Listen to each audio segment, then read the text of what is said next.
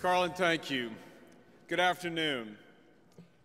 And Steny coming out here, I think, reflects the job that you do and how important it is because it works. There is true bipartisanship surrounding the U.S.-Israel relationship, and that will continue.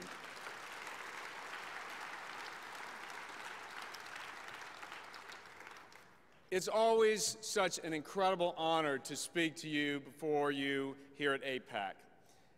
And just as Steny is here, I'm here, many of our colleagues are here. We're here for the same reasons that you're here. You've gathered from all across the country to come here because you have faith, you have commitment, and because you have a love for our great country, America, and her great friend, Israel.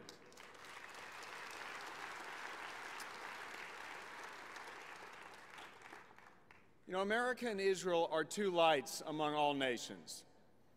They're envied by many, but they're also known for their dedication to human freedom, opportunity, and growth. In thinking about the differences in worldviews today that exist, I've come to a conclusion. It is the province of idealists to dream. It is the province of realists to wake up. Now, let me emphasize, we do need idealists. Idealism animated America's founding fathers and those of Israel. But we also need idealists who will transition into realists personified by the founding fathers of both America and Israel. In the Middle East, now is the time to be realists, to wake up.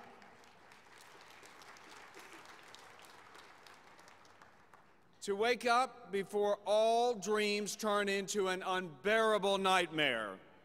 We must stop Iran from developing a nuclear bomb.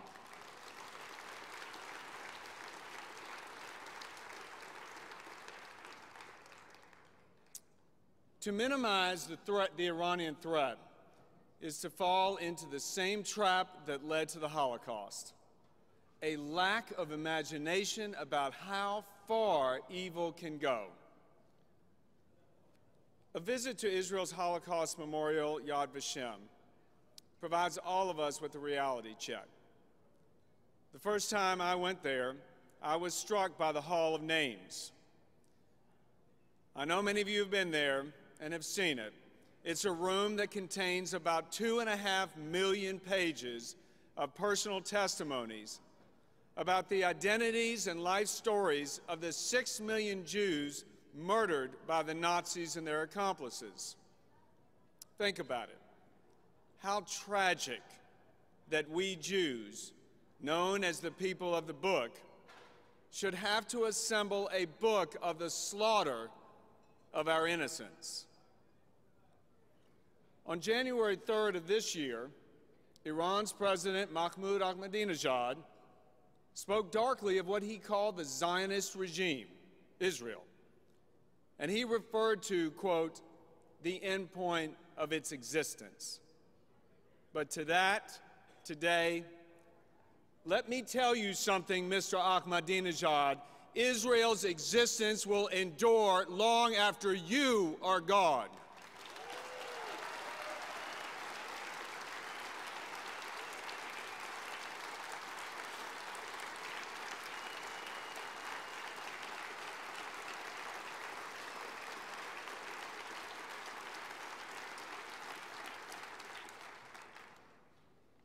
To ensure that, we have to transition from confusion to clarity in the Middle East. A major source of confusion is, where is the leadership? Who is leading from the front with a finger pointing in the right direction rather than a finger pointing into the wind? Make no mistake about it, America needs to be a compass, not a weather vane in the Middle East.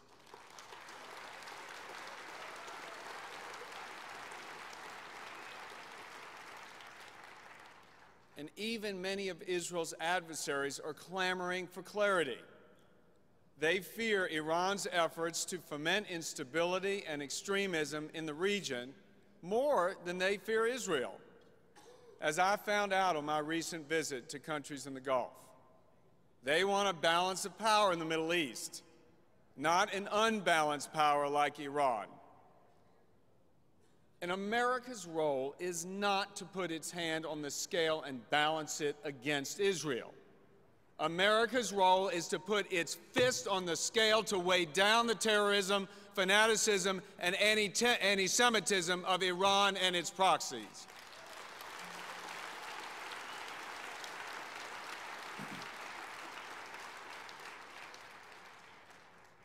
So let us not send mixed messages when it comes to Israel.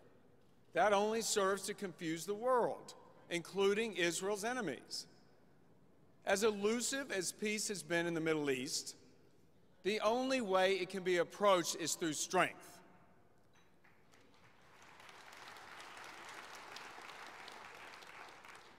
Time and again, the countries of the Middle East, and especially the terrorists who reside there, have sent the clear message that all they respect, all they respond to is strength. Strength is the only language that our enemies and Israel's enemies understand. No translation is required.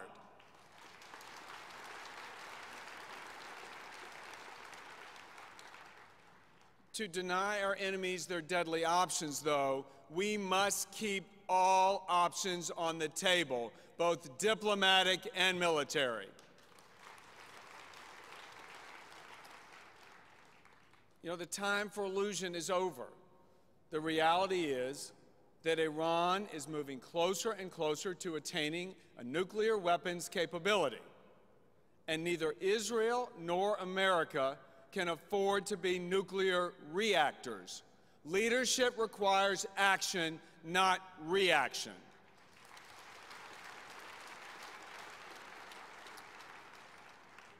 But to be effective, leadership requires three assets: superior intelligence, superior capability, and superior will. For years, Iran has been scoffing at the United States and Israel, signaling that it believes it has nothing to lose. America and Israel now must demonstrate that we do have the intelligence, capability, and will, both military and moral, to persuade Iran that we will meet its folly with force.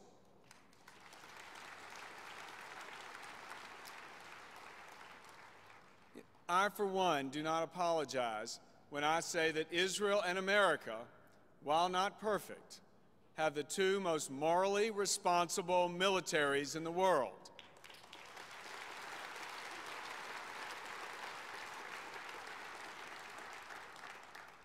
Might exercised with righteousness is might that makes right.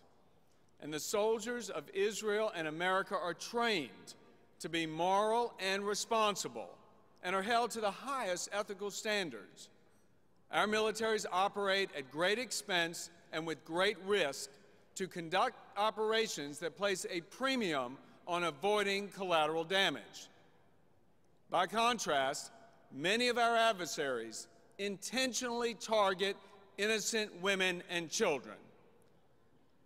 And when it comes to Iran, Al-Qaeda, the Taliban, or any of our other enemies, it's just not true that one man's terrorist is another man's freedom fighter.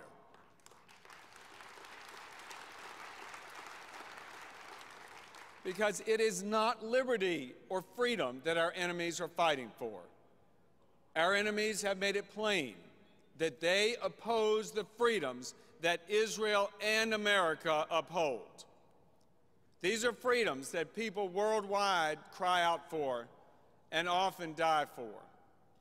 We've seen those people die in the streets of Tehran, Cairo, Tripoli, Aleppo, and many other places. So when world bodies such as the United Nations single out Israel as an oppressor, we must ask, have you no eyes? Have you no heart? Have you no judgment? And who are you to judge?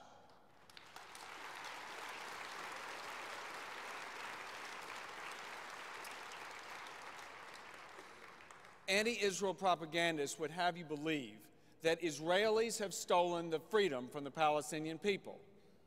But what kind of freedom is it when Palestinian terrorists like Hamas in Gaza use their own women, children, and elderly as human shields? They reprehensively calculate that a maximum of civilian casualties will generate a maximum of worldwide condemnation of Israel. What kind of democracy have the Palestinians built for themselves?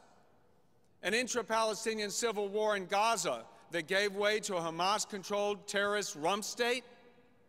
Or a corrupt Fatah party in the West Bank that has resisted political reforms and undermined Prime Minister Fayyad's efforts to build democratic institutions and promote economic growth? Yes, Israel fights, but in self-defense. And it is in self-defense that Israel lives. But you will rarely read of the toll that takes on Israel's own innocence. In 2005, Israel unilaterally pulled out of the Gaza Strip in a concession to try to further peace, leaving the border areas under the control of Egypt and the Palestinians. Since then, the Gaza Strip has been turned into a base for Hamas, Palestinian Islamic Jihad, and other terrorists to lob rocket attacks on Israel. Many of these groups are supported by Iran. Standing Talk to Stay wrote, and many of us have been there. It's a city near the Gaza Strip, and it's been the target of those attacks, those rocket attacks, for years. When I last visited there, I was told a story about life for one Israeli mother and her young children. In just 6 months, more than 160 rockets were fired at their city. And when a rocket is detected, a siren goes off. It gives residents about 15 seconds to rush for shelter in the safe room of a house or in a car, anywhere they can flee to protect themselves. This constant barrage has traumatized this woman's children. They're afraid to leave her side. They have regressed in their growth habits, like the bathroom training. Their anxieties are so intense that if they hear a car door slam, they jump with fright, sometimes under a table. Sadly, this reminds me of Golda Meir's remark that peace will come when the Arabs will love their children more than they hate us.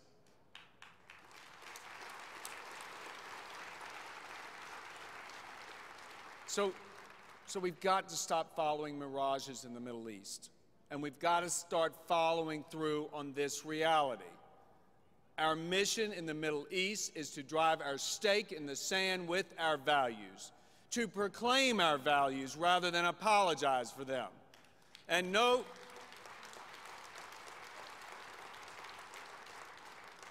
no country in the Middle East stands aligned with America's values more than Israel.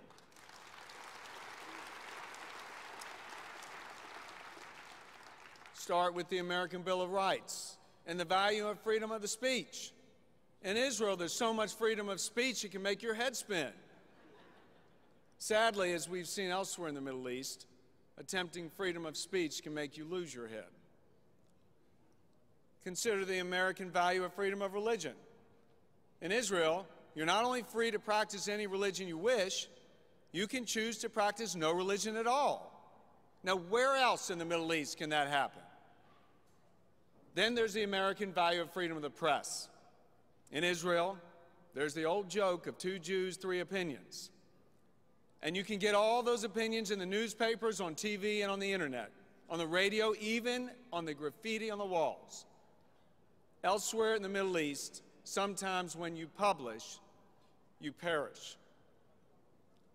So let's look at the American value of freedom of assembly. To come together in meetings, discuss problems, and plan actions in a peaceful way, and also to petition your government. But let's be honest, Israel is not only known for its kibbutzniks, it's especially known for its kibitzers. To meet, talk, plan, protest, and that includes criticizing your government. That is in Israelis' DNA. But in countries that surround Israel, large and small gatherings of citizens voicing their concerns too often produces bloodshed, brutality, and jail sentences. Finally, in America and Israel, women's rights are deeply enshrined in our laws and our cultures, and there are many protections for minorities, whether they be religious, racial, or of sexual orientation. But as you travel through other parts of the Middle East, women and minorities are suppressed and repressed, denied rights and their dignity. Because Israel shares American values, Americans should value Israel all the more.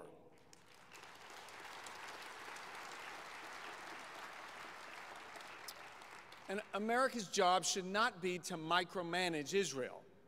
It should be to macromanage the proliferation of our values in the Middle East, values that Israel cherishes just as we do. Now, it's often said that if you don't stand up for something, you'll put up with anything. This is another thing I heard in country after country in my recent trip to the Gulf. Confusion about where America stands has raised questions about some of our leaders in Washington and what they're willing to put up with. And that's not just Iran, that's not just about Syria, it's not just about Egypt, and it's not just about Libya.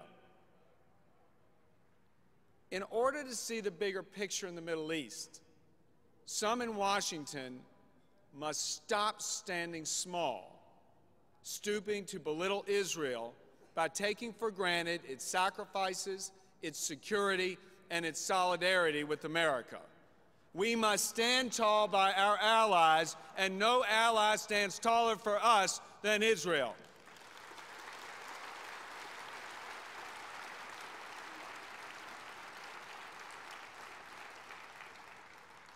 We must stand by our commitments, and no commitment is greater than Israel's is to us.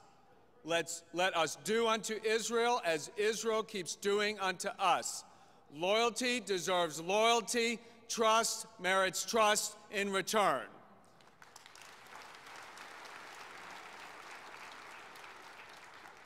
And that's why, as Steny indicated, we appreciate your going to the Hill tomorrow to advocate on behalf of the resolution that he and I are co-sponsoring, the U.S.-Israel Enhanced Cooperation Act of 2012, to set it in law that this country and Israel will stand together in an alliance forever.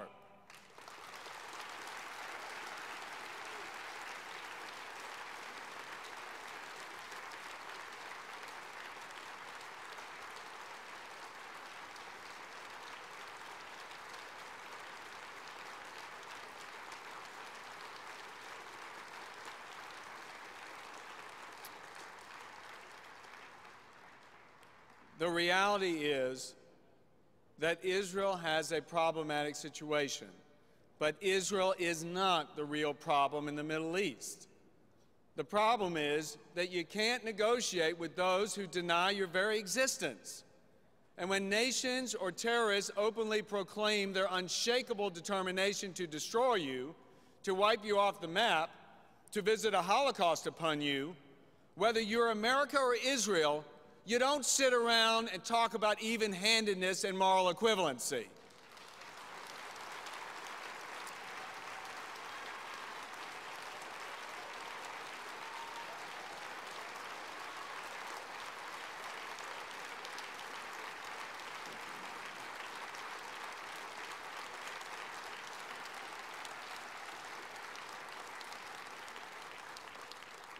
you come down firmly and you do what is right, what is real and required.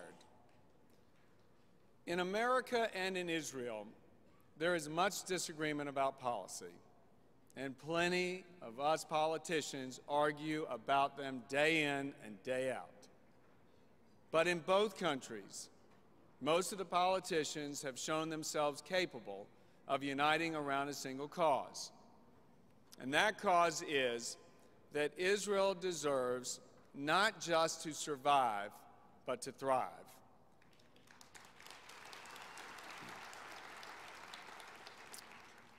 Many of us have been to pray at the Western Wall in Jerusalem. And there, people from around the world stuff messages written on paper in between the stones of the ancient wall. The message I'd like to place in that wall, signed jointly by the leaders of America and Israel, is a single phrase in Hebrew, l'chaim, to life. So let us all resolve to come together around that very message, that single message of life.